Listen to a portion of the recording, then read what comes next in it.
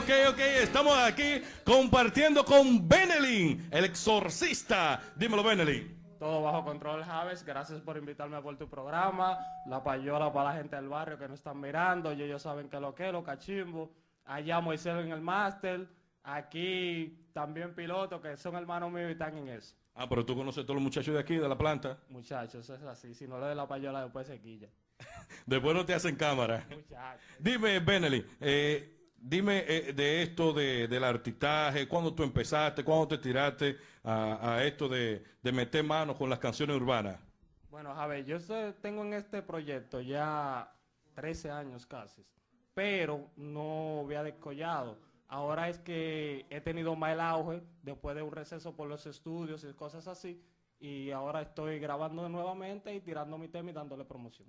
Ok, dime, ya la producción está lista, pronto va a estar, y si está lista o si le estás trabajando, ¿cuántos temas tienes ya elaborados?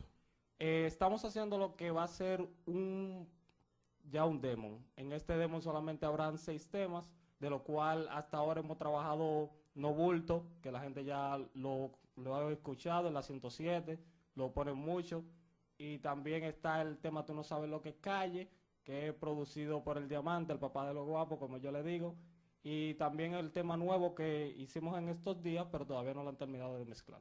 Bueno, es decir que la gente, toda la gente de la Romana y el Este puede esperar prontamente ya la producción discográfica del Exorcista. Eso es así, estamos trabajando fuertemente en eso, con los bailarines, el pobre de riqueza, Randy también, que esos son muchachos que viven a cada rato. Vamos a ensayar, vamos a meter mano, que estamos en eso, estamos trabajando. Ok, dime qué tema nos vas a cantar ahora.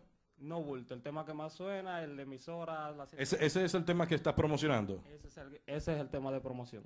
Bueno, entonces vamos a escuchar el tema No Bulto. Así es este programa, sin bulto, sin maleta, con Agustín en TV.